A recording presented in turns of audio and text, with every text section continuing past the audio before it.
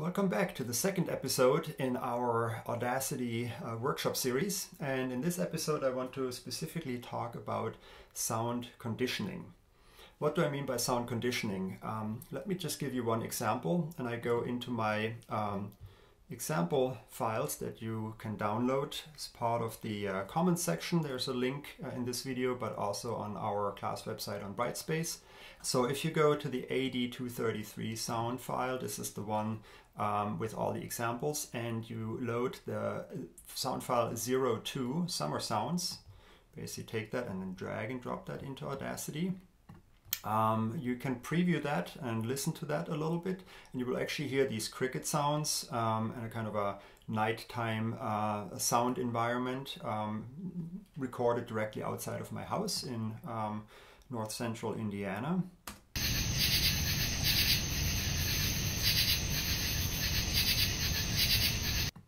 But if you listen very closely, there's something that's a little bit unsettling about the sound composition or the sound recording, which is that there is this low frequency humming in the background. And this is basically the sounds of the city that you hear in the background.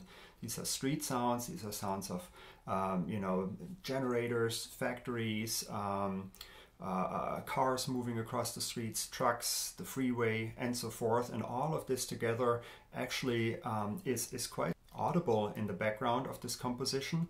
And ideally, I would like to get rid of that to create a more idealized soundscape that I can use maybe as a kind of a background track later on for my sound compositions.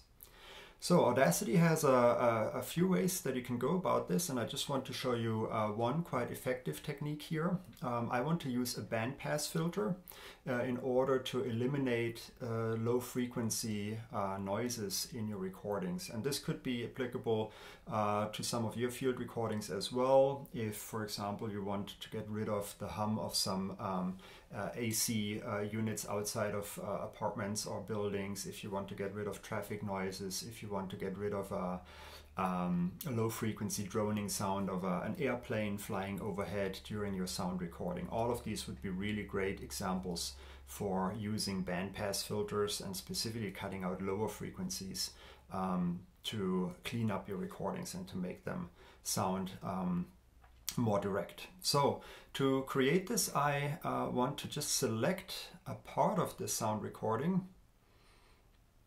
And just to give you a kind of a before-after comparison, I will play it back later on with the background sounds removed. So this will hopefully be quite effective. So I select part of the recording just by clicking and dragging my mouse, and then I actually go into my effects section of my menu, and I go to the AU bandpass filter. And so this filter, as you can already see, provides you with a volume representation and a corresponding frequency in which that volume will be present. So that means moving this bar right now would give me an emphasis of the volume in a very low frequency, around 50 Hertz. If I move this up, it will actually emphasize frequencies that are fairly high, around 6,000 Hertz in this case, and it will actually cut out all the other frequencies that are on the lower end of the spectrum, but also on the very high end of the spectrum.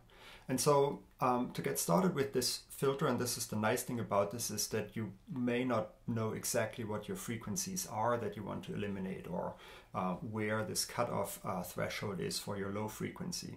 So what you can do is you can basically just play back your sounds, and you can move this while the sounds are playing back in order to hear the effect of this filter on your recording. And you can also hear already that moving this now more toward the right hand side, so emphasizing these higher frequencies and cutting out the lower frequencies, will allow me to get rid of my traffic noise or my city noise in the background.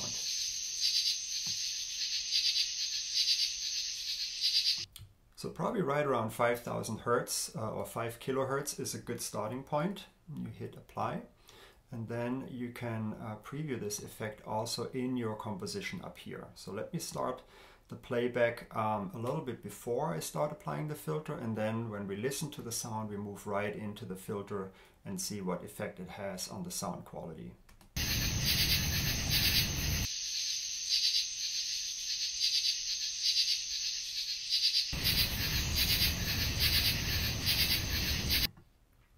Alright, so I think it quite effectively already reduces the amount of background noise and really brings to the foreground just the animal sounds and the animal noises that you hear. If you remember Hildegard Westerkamp's sound composition Kid Speech Soundwalk, she quite effectively demonstrates the use of these filters in a variety of different ways quite skillfully in the studio in order to bring out certain sounds about the shore environment and the beach environment that she did her field recordings in. So go back to that recording if you also wanted to see how other artists are using this filter in their work and how they connect it directly to concept and ideas that they express in this way. All right, I want to show you another filter that you can use for sounds that have a background noise that might be a little bit more monotonous, or that might be a little bit less frequency specific. So let me go into my example files and open up the traffic light beep sound. Take this and then drag and drop that in here. This was actually recorded at the, I think it was recorded at the intersection of Northwestern and Stadium. And if you listen to that,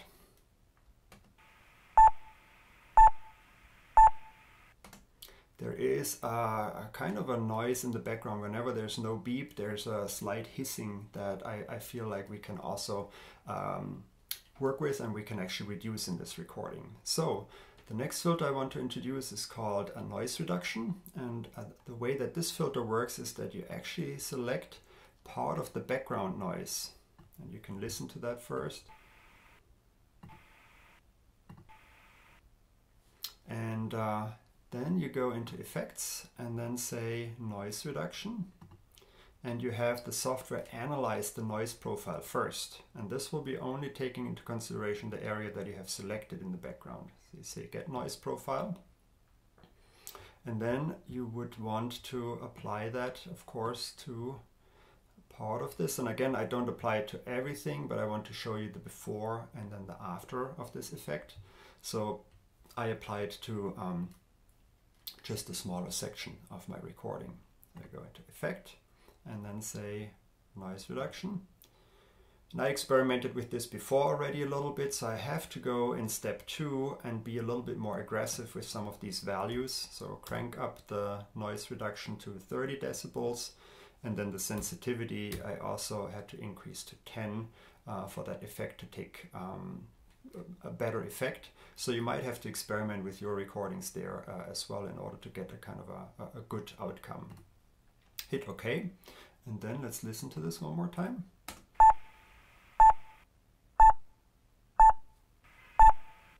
All right, and so again, this was a very effective way to get rid of this background noise and to clean up the recording just a little bit.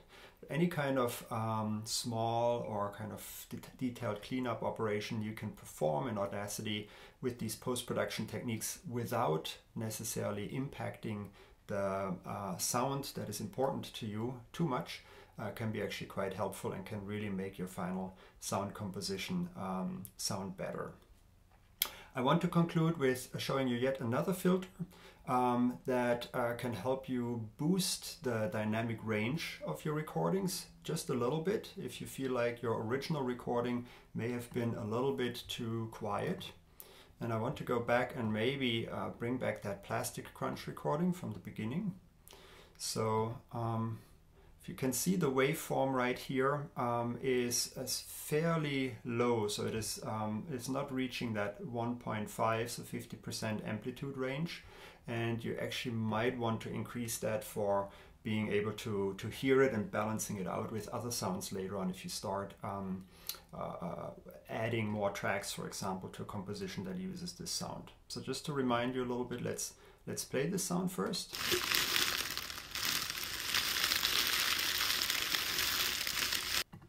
All right, and so if you just want to give it a little bit more of a boost and give it a little bit more of a presence or dynamic range, you can actually also select again the area that you want to perform this on, or you could select all, that would be fine too, but I want to just show you the difference here again. And then in effect you would go to Normalize. And Normalize is an interesting filter in that it just boosts the overall amplitude and the overall dynamic range without trying to distort your sounds. And so you can also remove offset from your sound, for example, and you can also then normalize at a certain decibel threshold. And so -6 is good right here. You may have to experiment a little bit with that as well, just to see what sounds good to you. Hit OK. And then you see how this sound wave has already been stretched out just a little bit, and will now have a louder and a more dynamic presence. So let's play that back here, starting before we apply the effect and then moving right into the effect as well.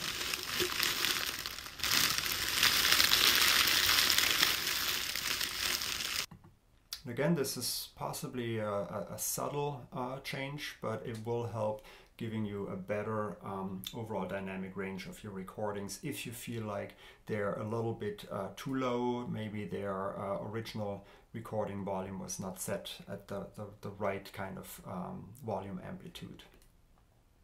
All right, this concludes the second part of this workshop, and I'll see you back in part number 3 when we talk about sound shaping.